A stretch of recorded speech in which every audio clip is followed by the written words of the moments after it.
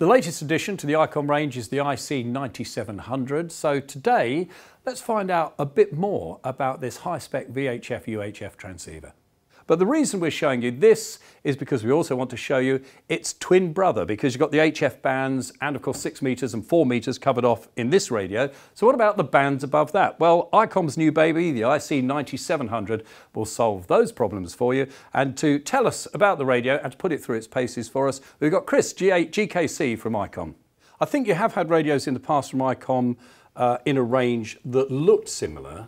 Yes. In terms of the design, but what's interesting about the range that you've got here, so you've got your communications receiver version, you've now got your UHF VHF radio and your HF radio, that menu-wise they're very similar. Very, very similar, yes. Yeah, if you're used to using the 7300, you won't have any problems finding your way around the 9700. One thing that I notice about this compared with the IC-7300, Chris, is that we're displaying two frequencies here. Exactly. It's two independent receivers, which you can configure just by a touch on the screen. So if it's two completely separate receivers, then we can work in full duplex. In other words, I can transmit on one frequency whilst listening on the other? Yes, yes. It's got 3 separate aerial outputs, so you can isolate the transmit and receive aerials quite easily, and yes, you can use it for satellite.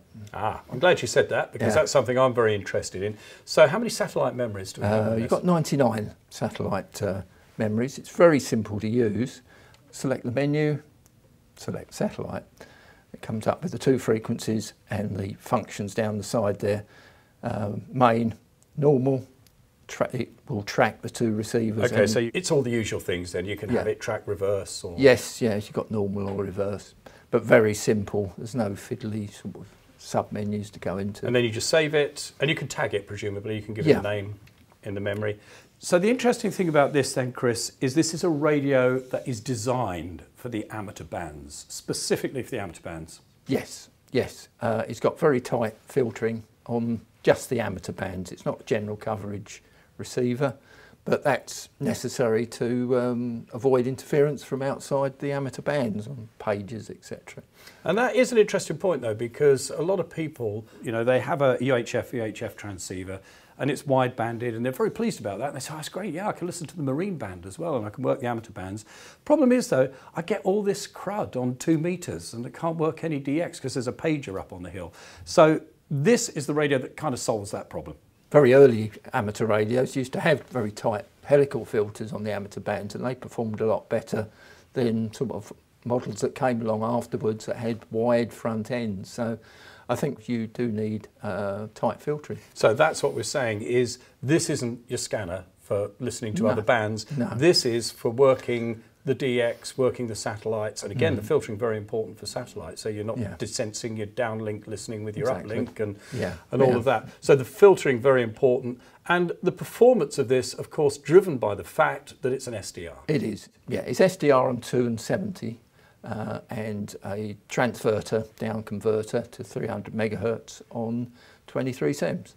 Is there another radio available then, Chris, that has 23 SEMS as standard?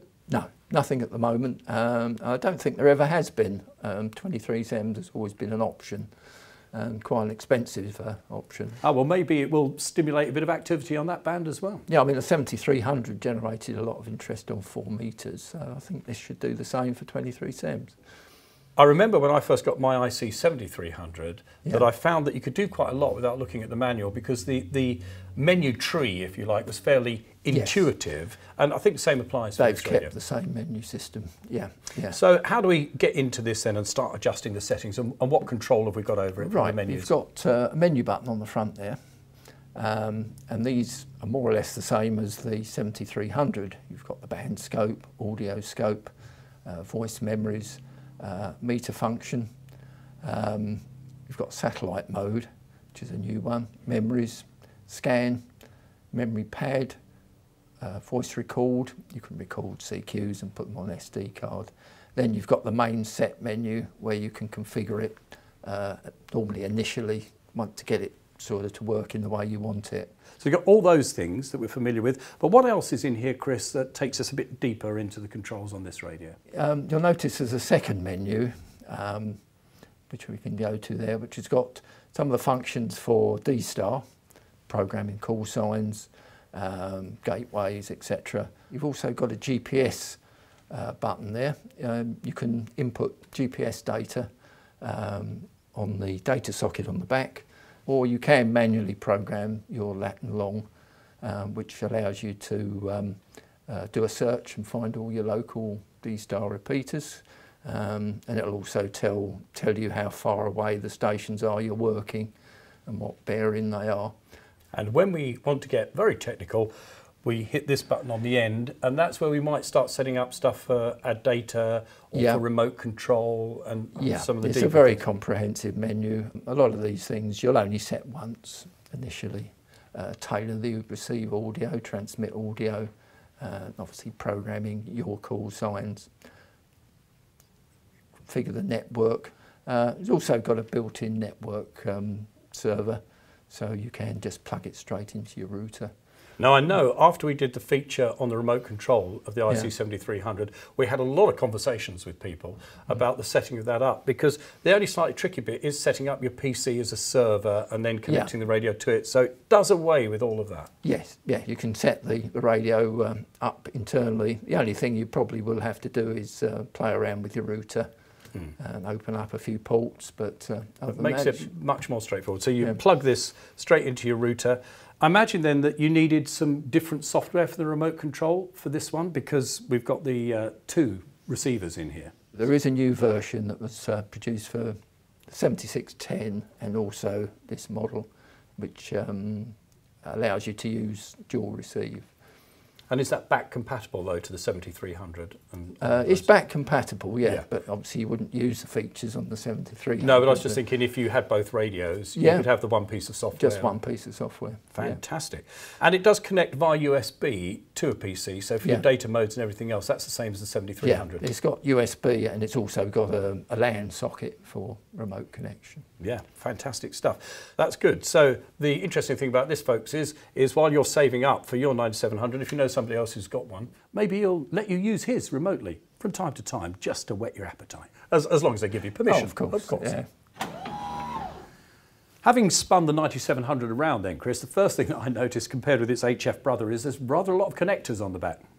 Yeah. You've got an SO239 for 2 meters, then two N types, one for 70, the other one for 23 SEMS. Power socket's the same. You've got a bank of 3.5mm sockets here. There's your key jack, remote, and two sockets, main and sub, for speaker output. You've got a USB-B socket for connecting to your computer, a 2.5mm data socket, that's for putting in GPS data and taking data out. A standard DIN socket there for analog interfacing, sort of audio in, audio out. Which have been on the Icom rigs since time immemorial. That layout has sort of been there since the year dot. Big fan, as you mentioned. You've got a SMA socket there, which you can input a 10 MHz frequency standard to calibrate the radio against. So you just put in the signal there, and you've got two menu items which allow you to get the internal reference spot on. And there's your LAN socket for connecting to your router. So it used to be in the old days that you had a mic socket and an antenna socket, and that was pretty much all your connections, but these days it is all about connectivity, particularly with the data modes. So I think you've got all the angles covered here, Chris. How would you summarise this radio? Well, it's a brilliant VHF, UHF base station. There's really been nothing to touch it, I don't think, in the past. And for anyone that's serious about VHF operating, it's the one to go for. Fantastic. Thanks for showing us around the IC-9700.